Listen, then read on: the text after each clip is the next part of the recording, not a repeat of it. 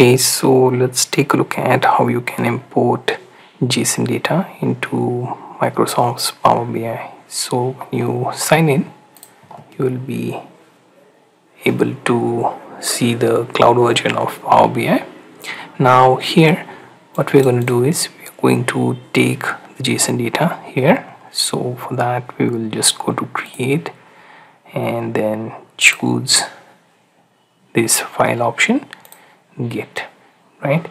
And then here you can see the local file option, and if I choose the JSON data, as you can see, it says this file is unsupported. So what we can do is we'll have to go to Power BI desktop version, right? So the cloud won't be able to support this. Now before that, you can take a look at Iris dataset that you can download in case you don't have any JSON data, right? Also there are few other data sets that you can Google and even create one for yourself, right? So what we can do is open the Power BI desktop, right? Now let's wait for it to appear. Okay, as you can see, this is the desktop version of Power BI. Now what we'll do is we'll click on get data. Okay, now this should open dialog box like this. Select JSON, click connect, show the dialog box the file. Now what it will do is it will open the Power Query Designer. So it will be a small window. As you can see, it says Power Query Editor, and here your JSON file is converted into tabular data. As you can see, this is the tabular data that you just got, right? Now here you can see the top row being the header row, and it has managed to detect that on its own, so you don't have to do anything any different. Just in case if you wish to remove some of the rows, you can select those rows and then you can remove them, right? If you wish to keep them, click on that, right?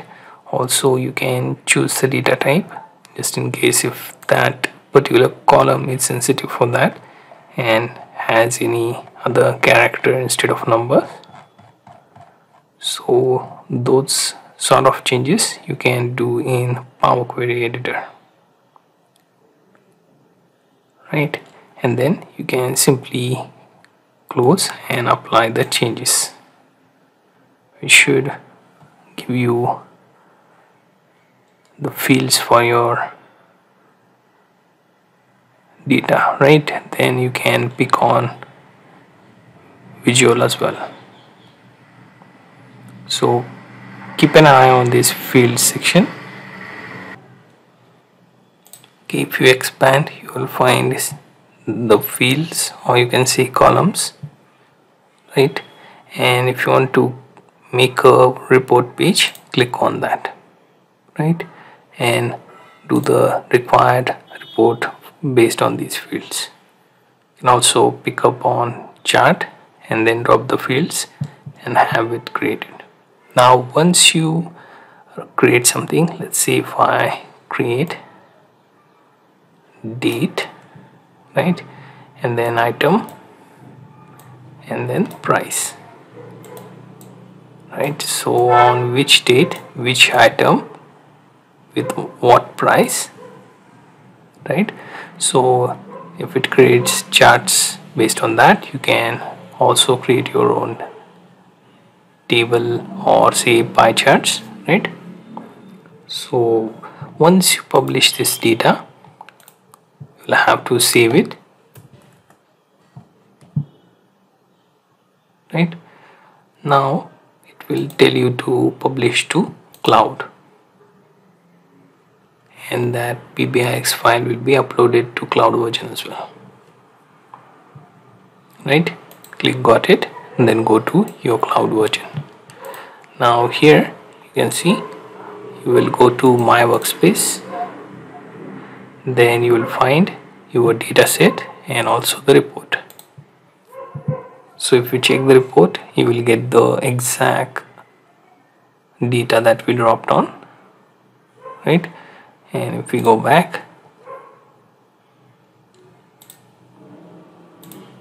right, so here you can see within my workspace and data set, here you can click on that data set. It should show you the report, right? So let's say if I want to save a copy of this report, or if I want to share this, I can simply click on it. Considering it's currently the free version, I won't be able to do so because it's pro only feature, right? So you can also create a report, auto create out of this. So auto create report is only possible within the cloud version, and for that you will have to publish data from your desktop to over there, right? So say if I choose to browse, then workspace, here I have dataset, and if I choose to create a report, auto create, as you can see, it has created a much better report than what I have created previously. You can see it says summary of sales, sum of price, count of sales by date, then sum of price by date, then also we have item by date and price by item, right? So for each item that we have within our list, we'll have its price listed, right? So highest to lowest will be auto created. So it creates a lot better report than we can do it manually within short time, right? So this is basically something you can do on cloud. You can save the changes or unsave. Let's go with save. So let me just go back, right? So if I want to delete this, I will have to go to workspace. Then first thing I will have to delete is the data set, then it will also delete the report, right? However, within our desktop version, we already have this data, so it will remain as is, right? So for that to remove, we will have to remove this PBIX file as well, right? So that should remove the data out of both desktop version as well as our cloud version, right? One more thing to show you here is, let's say if I delete this particular data, right? And what if I choose to,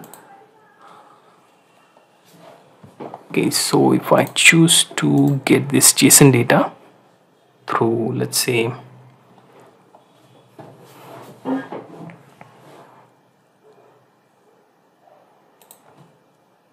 okay, so as you can see, this is the JSON data. If I wish to get it to my Power BI desktop through enter data option, is it possible? So let's try and see that.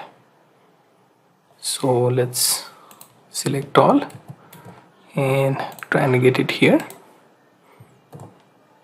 and as you can see, it won't be adding it tabular way, so we'll have to go through the option of get data, more, and then JSON, so that it will properly format that JSON data and show us in Power Query editor, right? Because we want it in a tabular format, so to make it readable, we will go through that flow of data source input, right? So if you are trying to get the JSON data into Power BI, I suggest you to go through that flow instead of copy pasting it, because it won't be leading you to tabular data, right? Also, you can't import this particular file regardless of its size on cloud directly, so you'll have to work with a desktop version and then save the file in .pbix and then upload that data to the cloud version, right? So let's click on not now, right? So as you can see, we have managed to import the JSON data into the Power BI, and we also managed to import the changes to cloud version.